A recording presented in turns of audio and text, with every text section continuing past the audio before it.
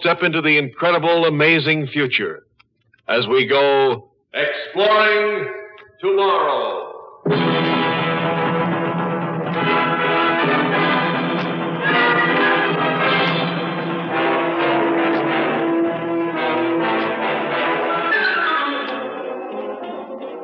And now here is your guide to these adventures of the mind, John Campbell Jr. For many years, a lot of us have been interested in considering the possibilities of meeting other life forms, other intelligent beings from other stars.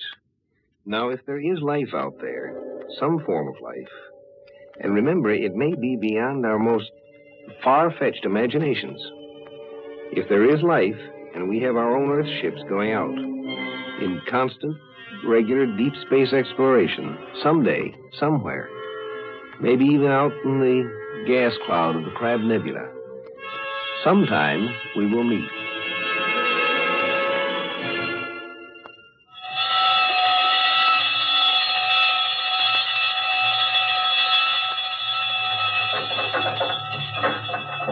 Step it up.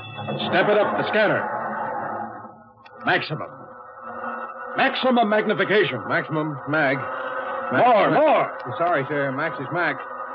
You see? Can you see? Bow, visiplate. Water it. Water it, sir. Step up the scanner. Step it up. Don't you understand? I've got to see.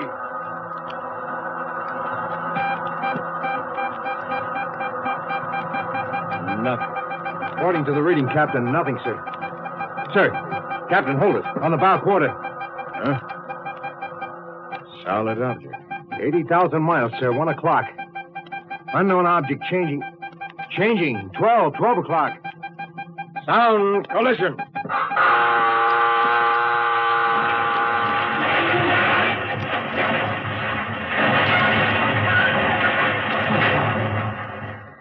What?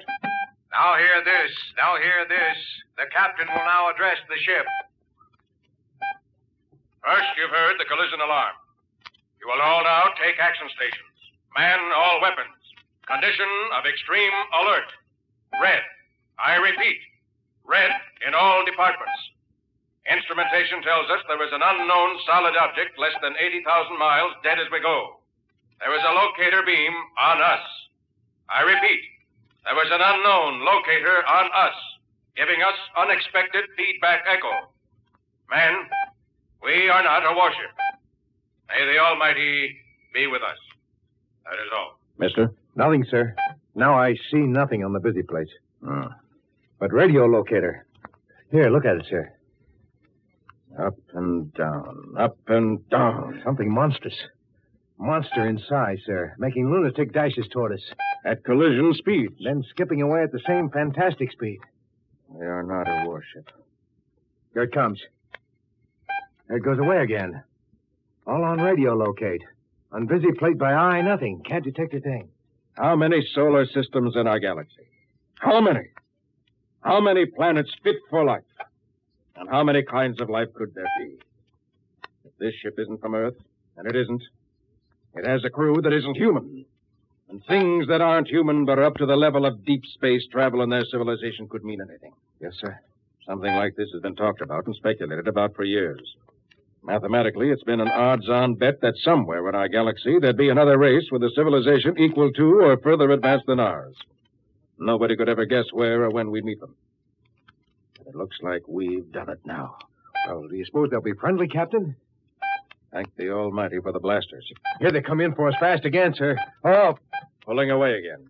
Yes, I can read the beam. if you'll pardon, sir, the blasters are for meteorites, sir. They were they? Designed as space weapons? They can serve as pretty good ones. Because we don't know what they're like, you fool! And we can't take a chance. We can't trust them the fraction of an inch. Sure, I know. Let's try and find out all we can about them. Let's meet. Let's try to be friends with that ship out there. Well, we don't. And you realize why?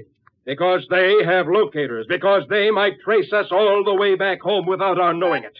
And we can't risk a non-human race knowing where Earth is unless we're sure of them. And how can we be sure? Do you know, Mr. Dort? Do you know, Mr. Dort, with your sentimental Pollyanna slush pile that calls itself your brain, your mind? Unidentified object retreating against our locator, sir. Back and forth. Back and forth, the game goes on. They're afraid. We're afraid. Oh, sure. They could come to trade, of course. Import, export. That wouldn't hurt. Or maybe these creatures will be aesthetic marvels, nice and friendly and polite, and underneath the Tojo type. But am I going to risk the possible future of the human race on a guess that it's safe to trust them? The one thing I won't risk is having them know how to find Earth. Either I know they can't follow me or I don't go home. And they'll probably feel the same way. Ready to ship for supplemental command. There, sir. By sight, on the busy plate. I see it. For the first time by eye. It's a small... No, sir. It's bigger and bigger. bulb. Bulbous shape, like a pear. Headed for us at extremely high acceleration, sir. Hard about. Hard about, sir.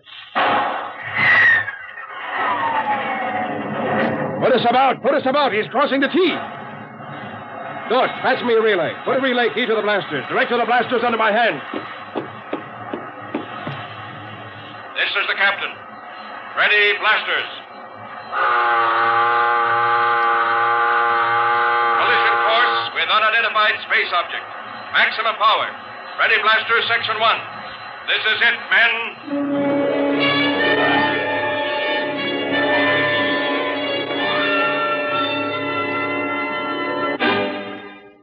Exploring Tomorrow continues in just a moment.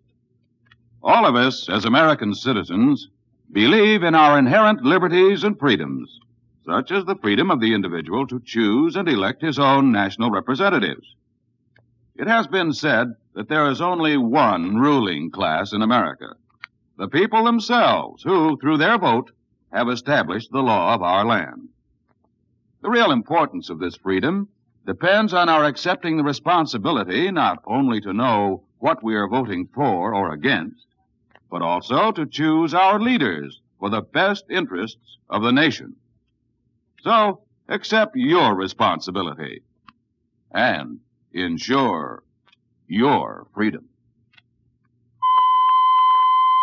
2 spaceships, 2 scientific expeditions, each uncountable miles from their own home. One from Earth, one from where? The other ship stopped, Captain.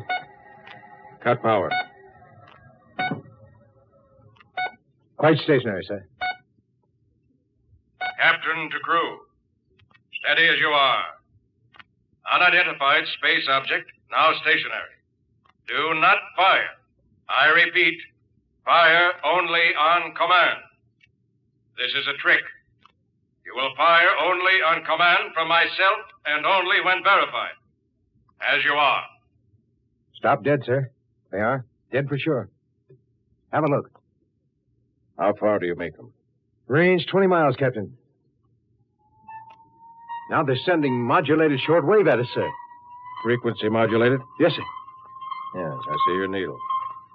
Apparently a signal. Not enough power to do any harm. Look up in the left bow busy plate, sir. There's something now. Yes, I see movement on the outside of their hull. Their cold black hull. We shine like a mirror. Did you ever hear of a jet black spaceship, mister? We want to reflect the sun. Perhaps they... Want or need to absorb heat from a passing sun. Yeah, I know. Now, what's that thing? Small, round, whatever it is, it's coming out of the side of the ship. Watch. Huh? You're dripping sweat on your instruments. Oh, I'm sorry, sir. Yes, I realize what they're up to. If they sent anything toward us, it might seem a projectile or a bomb. So they come close, let out a lifeboat, and go away again. Figure we can send a boat or a man to make contact without risking our whole ship, too. Captain, that means they think... Pretty much as we do. Yes, I'm glad that finally occurred to you. Mr. Dort, by law of Space Command, I'm not allowed to leave my ship except to jettison. Mr. Dort, this is not an order. No, sir. Would you care to go out and look the thing over, whatever it is? The alien ship continued to retreat. 40, 80, 400 miles. It came to a stop and hung out there, waiting. Earthman Tommy Dort climbing into his atomic-driven spacesuit inside the airlock, heard this mileage report and felt safer, but just a little bit safer. For if the unknown black space intruder had stopped its retreat at 400 miles, he reasoned it might not have weapons effective at a greater distance. But Tommy felt lonely and a little expendable, speeding toward that tiny black dot which hung in the incredible brightness of the star gas. 4,000 light years from his wife and family and home. Speeding toward that tiny black spot, the only solid object he could see in all this glowing space. And then he landed. It was a slightly distorted sphere, not much over 6 feet in diameter. There were small tentacles or horns projecting from this black space orange. They looked rather like the detonating horns of an old-era submarine mine, but there was a glint of crystal at the tip of each. Then through his suit he began to feel vibrations. The section of the rounded hull beneath his feet opened up. He moved sideways fast. It opened up and out. And when he looked inside into the now open insides of the little sphere, no, he didn't see the first non-human civilized beings he expected. What he saw was simply a flat plate, and on that flat plate a dim red glow of light came and went. Even inside the protection of his spaceship, Tom Dort felt the hairs in his neck rise and bristle. In momentary terror, he pressed his sleeve button to switch communicator. Very good, Mr. Dort. Don't panic. No need to panic. Fix your scanner to look into that plate. Harry, these creatures are our equal. But, sir... They dumped out a robot with an infrared visiplate for communication is all. Not risking any personnel. Good SOP for them. Whatever we might do would only damage machinery. That's good. That means they value life as you value yours. Maybe, though, they expect us to pull you with a sphere in on board. They may have a bomb charge that can be detonated when they're ready to blow for their own home. I'll send a visiplate out with a man to pace one of its scanners. You return to the ship. Well done, Dort. Yes, sir. But which way is the ship? Head straight away from the Double Star. We'll pick you up, Dort.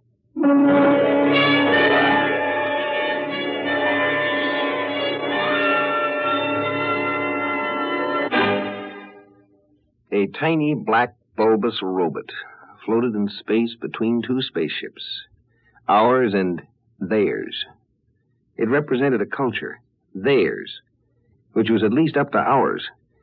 Now our 2 races could be friends. We could also be deadly enemies. We were a monstrous menace to them, and they to us. And the only safe thing to do with a menace is, of course, to destroy it. This truce. Weeks and weeks. It's starting to get the crew. Mr. Dort. I'm busy. Still calculating, Captain. Let's see, where was I in thinking? How do we establish friendship without risk of treachery? Friendship is based upon confidence. Or is it? Can confidence be established on a foundation of necessarily complete distrust? If you can be patient a bit longer, sir, I think I've figured out a way we can talk their language. I mean communicate. Since they seem to be stone deaf. You can. I think, sir.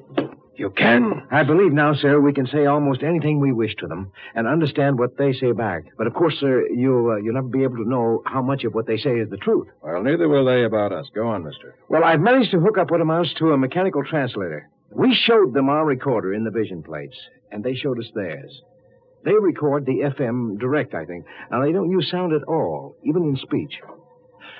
My guess is, sir, that they use microwaves for what you might call person-to-person conversation. I think they make short-wave trains as we make sounds. Telepathy? Yes, sir. I think, sir. I'm ready if you are. If you are, that is prepared to talk with the skipper. Turn on your mechanical translator.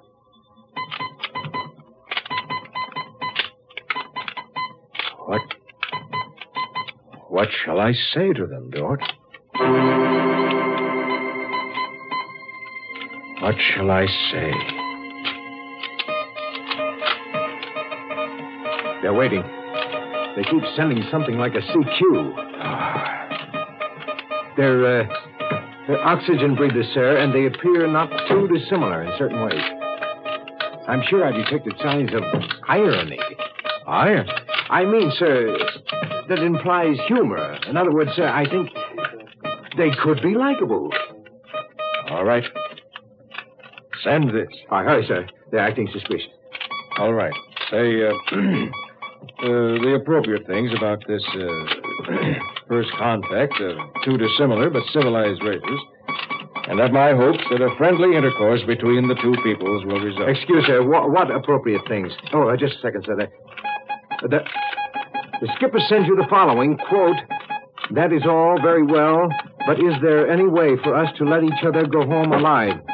I would be happy to hear of such a way if you can contrive one. At the moment, it seems to me that one of us must be killed." Unquote. All right, then. Send this. Look here out there, whoever you are. It looks like we have to fight, and one batch of us gets killed. All right, we're ready if we have to. But if you win, we've got it fixed so you'll never find out where Earth is. And there's a good chance we'll get you anyhow. We've stayed here a month, and we've swapped information, and we don't hate each other. There's no reason for us to fight, except to protect our races. Well, he says, sir, yes, all you say is true, but that his race has to be protected just as you feel that yours must be. He says, quote, "Perhaps this will help us to think clearly. Suppose we make it so we can't find each other's home planet, but leave a way to communicate in the future. So work out grounds for a common trust. If our governments want to be fools, let them. But we should give them the chance to make friends instead of starting a space war out of mutual panic," unquote. All right, I have it. Send this. Okay, sir. Whoever you are, let's swap spaceships. Send it, send it. He answers, "Interesting. What is rest of your swapping proposal?" Send this. Swap ships and crews. I remove all star charts and anything else evidential. He removes all his navigational records. We train each other's key crewmen, and I go for home with my crew and his ship. He goes for home with his crew and his ship. That's my proposal. Tell him that's final. If he refuses, I'll blast him. Hold on, please, sir. He says, accepted. He says, accepted. With one proviso that we arrange to meet here at this star fix in exactly one astronome of the double star. Agreed. To us, that'll be a year. Send it. Now hear this. Now hear this. On signal, prepare to abandon ship. We sail for home as soon as we have learned to man controls of unidentified space object. And good Godspeed to us all. We will all see Earth again as soon as we are trained and we train them.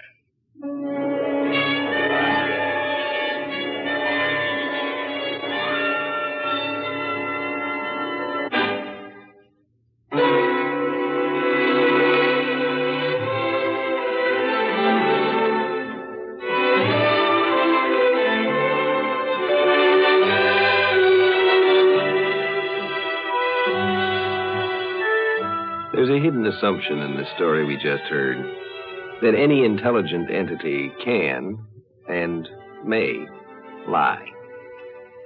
I wonder just what a lie is and why it is that we expect intelligent entities to lie. Could a machine lie? Could an intelligent machine lie? Well, next time we have a discussion on that I think you'll find interesting. It's called Liar.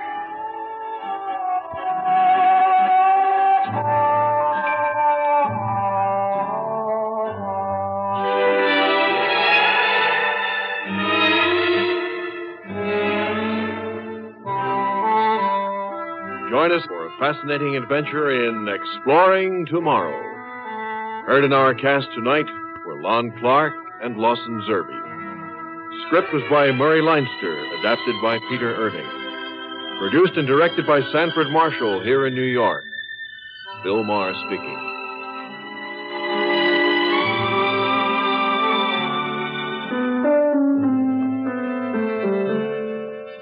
We pause now for station identification.